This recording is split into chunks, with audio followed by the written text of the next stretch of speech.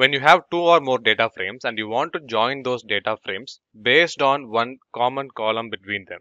To do that, you can use joining. Now let's understand a couple of use cases where you would be using joining on a regular basis. A very typical use case is sales data. Let's take sales data is present in one data frame. This data frame contains the product ID as one of the columns. This is product ID. There could also be another data frame that contains the details about the products. So this also contains product ID, but this contains information about the various product characteristics, what category it belongs to, what subcategory, what is the pricing and so on. Whereas the sales data tells you the various information about the sale of the product to various different customers. Now, when you're doing the analysis, you might want to join both of this information. That is, you want to join the product information to your sales data to get a more detailed analysis. In such cases, you want to merge both of these data frames based on this product ID column, which is common between both of them. This is one typical use case.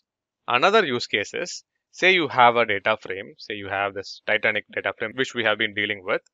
In this data frame, you have your class column and you have your age column, right? This is class, this is age. Suppose you want to create a new column that contains the average age for that class.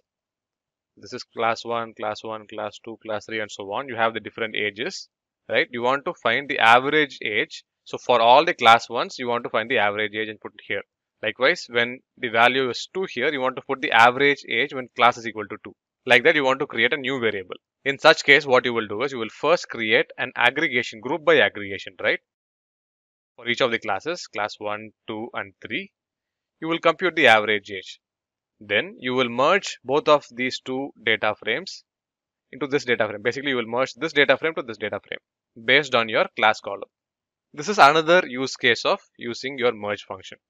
So like this, whenever you want to merge the information from one data frame into another data frame based on a common column, you can use pd.merge.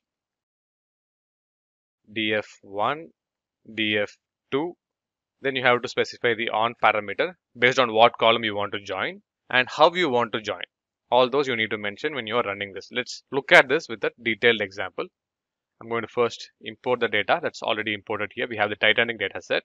Now what we are going to do here is I'm going to create a new column called average fare. The average fare for each of that individual classes.